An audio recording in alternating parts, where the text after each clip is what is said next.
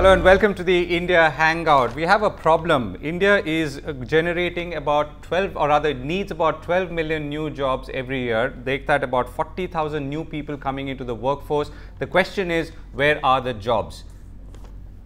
Subir Gokarn of the Brookings institution, India, and formerly Deputy Governor of the Reserve Bank, has written an article this morning in the newspaper which asks quite startlingly and says that the majority of India's workforce will actually be obsolete before it even starts working. And that's quite frightening. So I'm joined by both Subir Gokarn as well as the National Skills Development Corporation Managing Director Dilip Chenoy to get a sense on A, how bad is the jobs problem in India, what could it do, and finally what are the solutions, not just specifically and empirically but also from a policy standpoint. So before I come to Dilip in a moment and take some of the questions that are beginning to come in, Subir, why don't you give us a sense, how bad is the problem of job creation and meeting the needs of this workforce which is rather labor force which is burgeoning? Yeah, so I want to start by providing some perspective, which I hope people read my article in the Business Standard of this morning. But I think it's important to have some perspective on the numbers. And the number that we are very familiar with is, 1 million entrants into the workforce every month, 12 million jobs a year needed, or if you want to round it off, 10 million.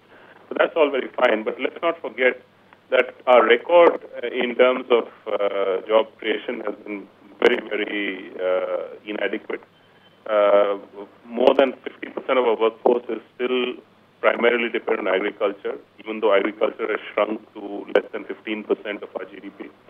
Of the people who go out of agriculture, close to 60%, and there's some more recent numbers out, so maybe that pattern will change, but close to 60% are in either self-employed positions, which is not, people like you, Govind, but the average person selling stuff off a street cart, cigarettes, pan, fruits, whatever. And another close to 20% are in the informal sector. So this is a huge barrier in terms of people moving out of relatively low productivity jobs into what we might consider desirable jobs, relatively organized with protections, rights, and so on, and with upward mobility, with the prospect of increasing their income as they go along. This is how countries develop. This is how countries move from people to middle income, and that's a process that are trajectory. Right. So, Dilip, let me come to you. You're part of an effort that's obviously trying to address the problem of jobs and skills and thus job creation. How do you see the scale of the problem, and to what extent can the efforts that are being put in on the supply side resolve this in the near future? Actually, three issues. I could not hear much of what Subir said because our audio was not coming through to me. Three types of issues, I think, two of which Subir has actually referred to very, very clearly.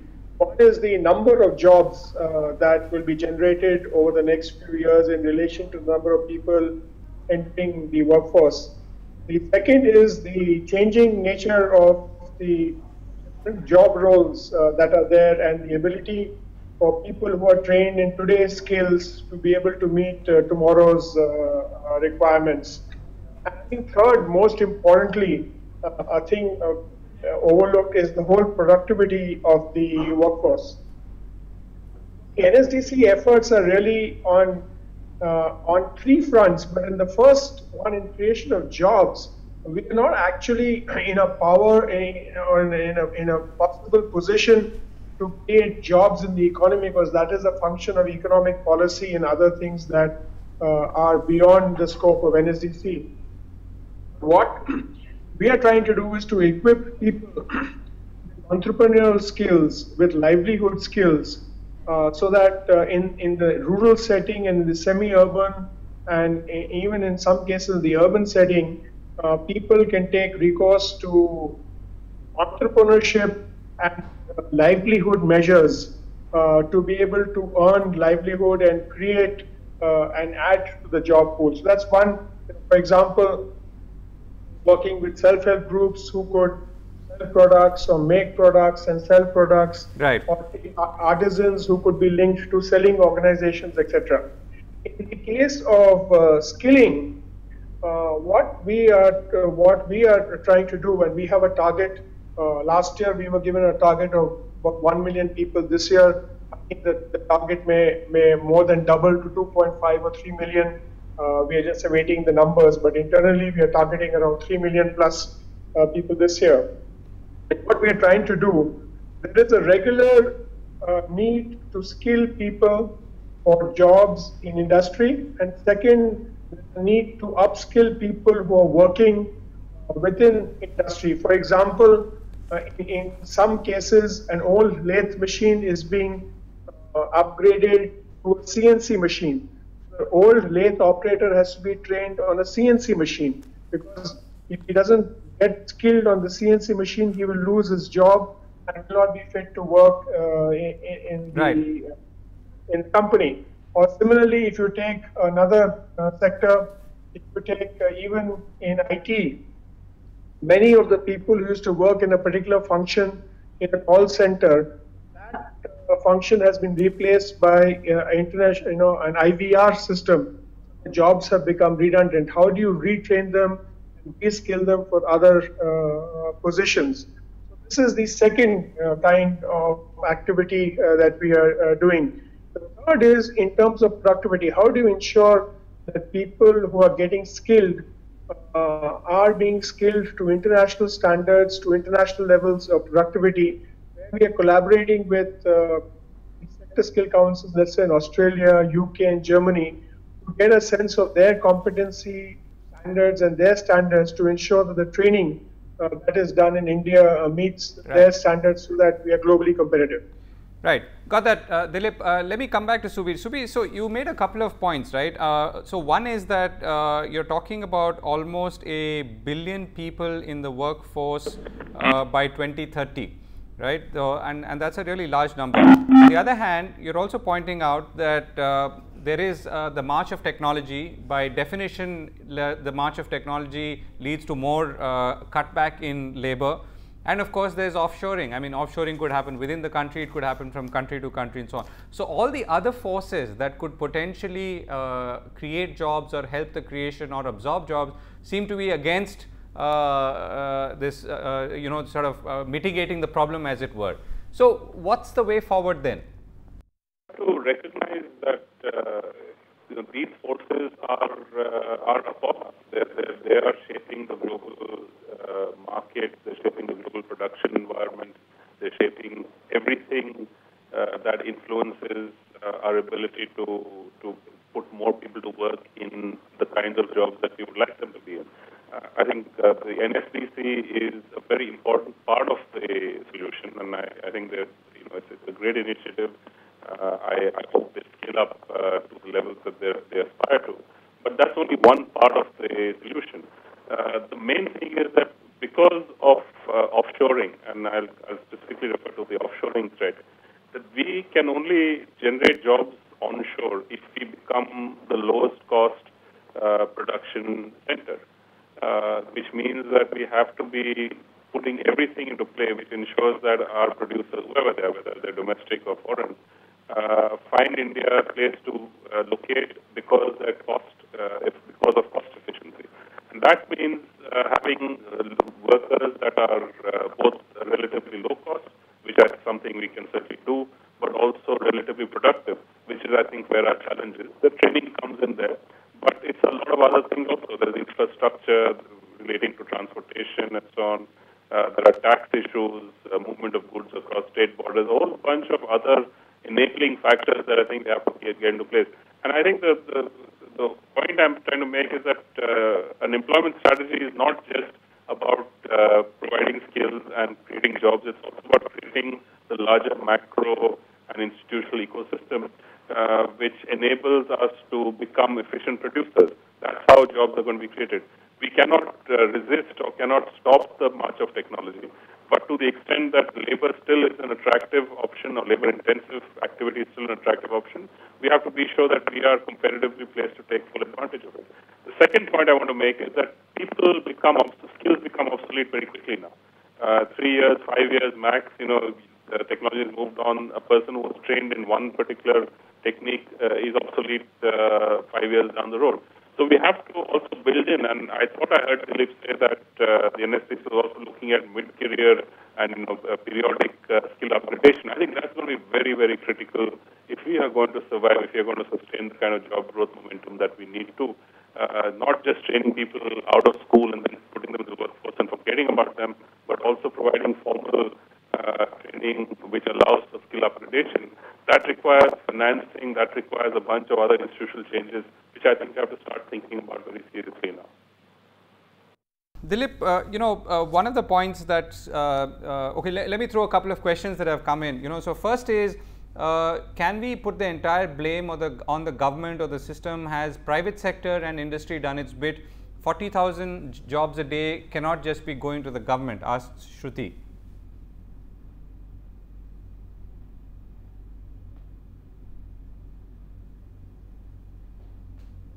Dilip, did you hear that question? Questions for me? Yeah, the question's for you. Yeah, this is about has private sector and industry done its bit? Yeah. Bit for creating jobs. Yes. Yeah, I think this is a very it's a question which actually has a very long and difficult answer. But if the economy is not growing, right? Yeah. I mean, if you take the auto sector, if you're having inflation driving up the cost of petrol, high interest rates, nobody buying new cars because of conditions external to the industry, how can you blame the auto industry for not creating jobs? It's I think the whole with the bits of pieces that I could hear Subir actually talking, which he said that you need to look at the whole ecosystem. In the given ecosystem, the rate of creation of jobs by the private sector is perhaps not bad, right? Right. It could be better. Yes, it could be better, but it cannot be done by industry alone in isolation of the economic environment within the country. And if the incentive is to protect existing jobs and not create new jobs, then it actually throws things further out of gear. And the other aspect is that I think the data relating to job creation needs to be re-looked at, because if 83% of the jobs in the economy and the informal sector, and we are missing a lot of the numbers of jobs that have been created. So it's can the private sector do more? Given circumstances, if the economic situation changes, I'm sure the job creation scene will also change. Right. So, the one reason we are having this discussion now, Dilip, and of course this has had, and there are many occasions when this discussion can be had, is that we're obviously looking at a new government coming in, and the urgency for a huge policy kick is perhaps has never been felt so much. Or to this extent. So what do we need to do to both on the demand side and the supply side in order to now accelerate either the creation or the absorption process when it comes to new jobs? I think Subir is more qualified to actually address that question. I don't know. I think, Subir, would you like to step in and really talk about job creation here? Subir? Repeat that. I'm having a little trouble with the audio. You said something about what the... Okay, Subir, I think we're having a slight problem with Subir's line. We'll get him back in a second, Dilip. So let me come back to there's another question here. Is the NSDC equipped to manage skilling and reskilling 40,000 people a day? If you're talking about the NSDC being equipped to skill 40,000 people a day as of today, the answer is clearly no. But the question is, are we creating an ecosystem to ensure that at least 45,000 people a day would be skilled sometime going forward in the next few years? The answer is yes. We must understand that skilling and education is an exponential growth kind of a system. You can't build scale overnight. Right. And second is that the traditional way of skilling, where you have square feet and boards and one teacher for 20 students, is kind of getting outdated, because we need to use technology. And we need to use technology to how do we take the best teacher to 1 million students? How do we use simulation in reducing the cost of training? And I think NSDC is actually creating an ecosystem to do that. Just to give you an example of the type of scale that we are talking about. 2 years ago, we trained 120 or 180,000 people, 180,000 people. Last year, it was 400,000 people. I mean, the year after that. Last year, it was 10.9 lakh people. And this year, we're looking at 30 lakh plus people. And the year 1 after million that, to 3 million, yeah. Yeah, 3 million. So that's the type of exponential growth that you would have going forward.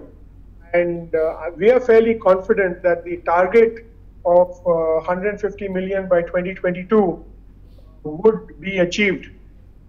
I think Subir's article today talks about 2030, slightly longer time frame.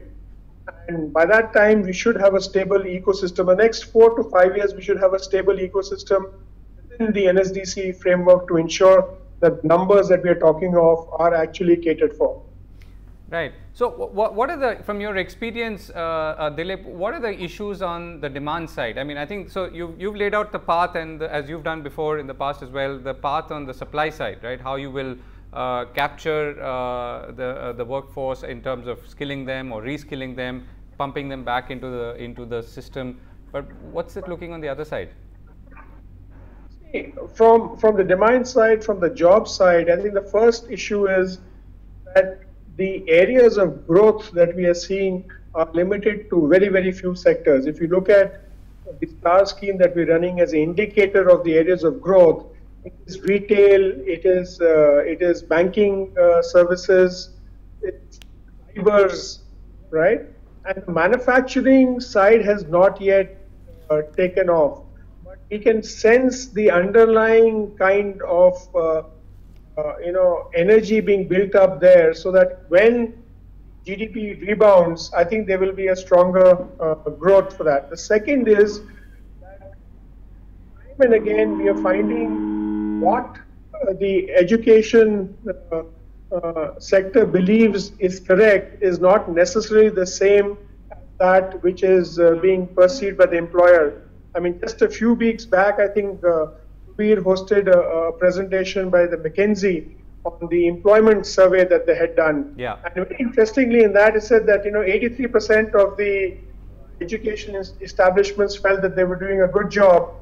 Less than 50% of the employers agreed with them. So what we are trying to do here is actually to bridge the world of education, the world of employment, and getting employers to actually set standards which the education institutions could then use as a tool for aligning some of their courses, so that when the people come out from the education establishment, they're not only educated, but they're also prepared for the world of work. And the third thing, which is again critical going forward, is we kind of have to anticipate technology changes and start training people. If a person joins the engineering course right now, after he passes out of 4 years, so someone has to be predictive about what would be something required 4 years hence or 3 years hence. how do you prepare people to adapt to that, and how do you, make them learn? Because what they're teaching the energy sector today the requirements of the energy sector may change tomorrow. That's the three things that we're looking at from the demand side, and we've set up these 29 sector councils, which are led by industry and the employers, to actually advise us and guide us on how the future would look 2 to 3 years from now, as well as how do we plan for next year. Right. So Dilip, here's the other question. Now, when you talk about jobs, I mean, you've given the numerical, maybe the verticals. How does it look horizontally and geographically? I mean, where is most of the skilling happening? What is the kind of demographic spread and width, if they were? We are just in the process of completing a district-wise state-level skill gap survey across different districts. Mm-hmm. Again, if I were to look at the STAR program, what we are finding is a lot of inputs from Bihar, some parts of Uttar Pradesh, where people are very keen to learn skill, and there are some very interesting migratory trends. Gems and jewelry is picking up in parts of Orissa and West Bengal. We find that these people actually go to places like Gujarat, Bombay, and Delhi to work. Hospitality is also there. Of course, the classic place of plumbing is in Orissa. So we are finding two, three different types of things in terms of spatial. Things that there are some centers which are the employment centers, and there are some centers which are providing for the migratory kind of workforce that goes and works there. And there are very, very specific migration trends from these people. So that's something which we are trying to actually capture there.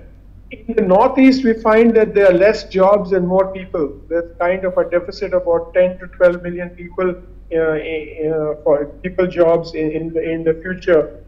So again, in J&K, there is no economic activity, so a lot of the jobs will necessarily be outside the state.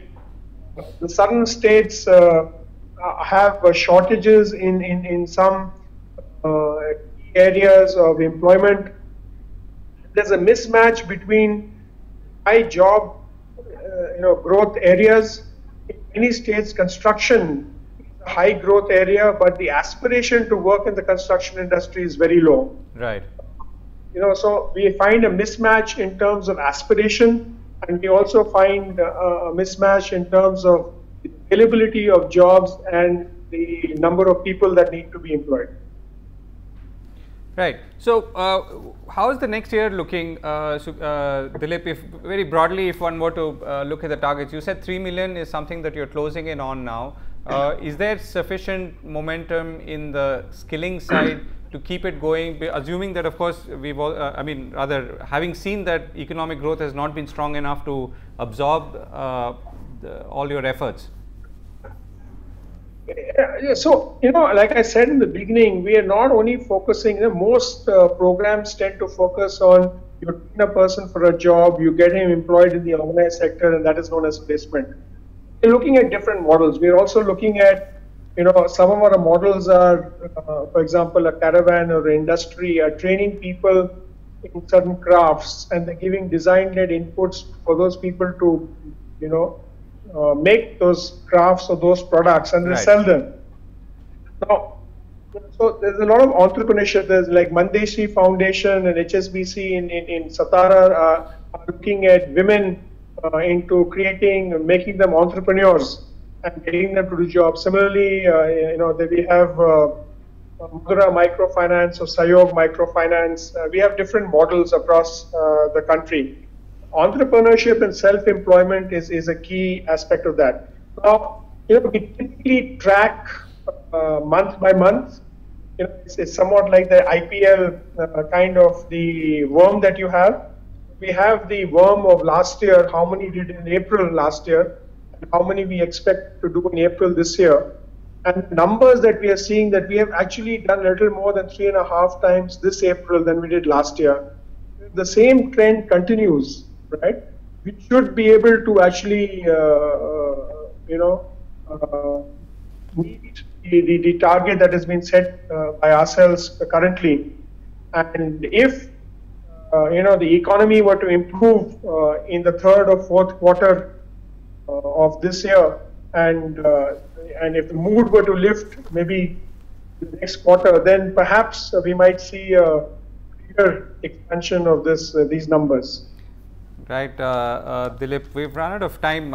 We lost Subir somewhere halfway, and we must, of course, continue that conversation, or rather this conversation with him, and touch upon some of the policy challenges in doing all of this. And Subir has argued that the solutions to these 21st century problems cannot be found in 20th century architecture.